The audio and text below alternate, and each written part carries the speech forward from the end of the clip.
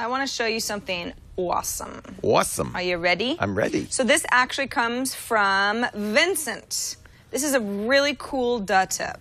And he was saying in a show, I think it was 102, when we were talking about accessibility and text-to-speech.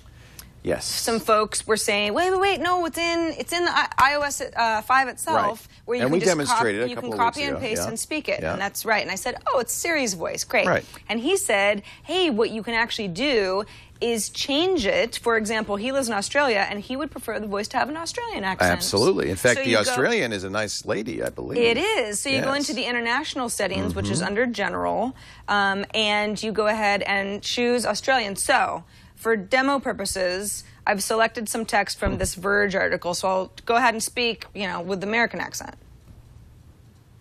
Something is fundamentally broken in the market for mobile providers, So says that's Robert Siri. Gull, one of the founders of Karma. Got it, Siri. You're the best. So I'll go ahead and now I am in my general international settings. Now, this doesn't work for just any old accent. You can't be like, I want a Maltese American accent. Well, then you'll get it, and it'll be in Maltese. Or Correct. something. Yeah, you don't. It doesn't work that way. But Look at all the voices I they found have. the UK, Ireland, South Africa. In fact, let's do South Africa. These are the because it's same like- voices actually you have on the Macintosh, and Apple has really beefed this selection up. If you haven't looked at it lately, It's so annoying how it does that. yeah, you have to start over. I have to start over. But now we're in South Africa. Something is fundamentally broken in the market for mobile providers, says Robert like Gull, that. one of the That's such a founders weird of accent. Karma, a startup This is a that just hard one to- graduated from the Techstars to, NY Accelerator program. mimic. We want to give everyone a mobile. So, yeah, there you go. New Zealand and Australia, I think, are different, which, of course, Yes, they are. I believe. I mean, Yeah. the accents are different. Yeah.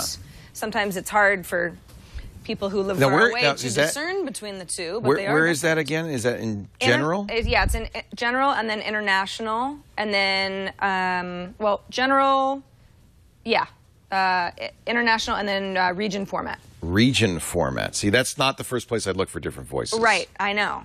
So this is, again, you've got a variety of regions around the world, and some of them... So if I pick Sweden, the voice will be Swedish. Right. Wow, that's interesting. Apparently they sing a lot in Sweden. I think that's my iPad. Oh. That's Leo's iPad. That's my iPad? You're playing something. What am I playing and where? No one knows. If you double-click and then go to the left... How do I do that? Go to the left. Press- There you go. Press pause. Pause. There you go. Magic spells. Weird. No idea who that is That's or a why. good song, actually. Okay, thank you. Yeah, it's a good one. So thank you so much, from Vincent. That Google. is a great duh tip. Good tip. Yeah. Because you wouldn't normally think not that know looking that. in the regions would change the accent. Right. And it doesn't change it. They should have little, works for English type of flags next to the ones, because I spent quite a bit of time going, Yeah, "Does so this what one work? happens Does if you this one pick Swedish? You just don't get anything? work?" It just goes back to English, whatever American.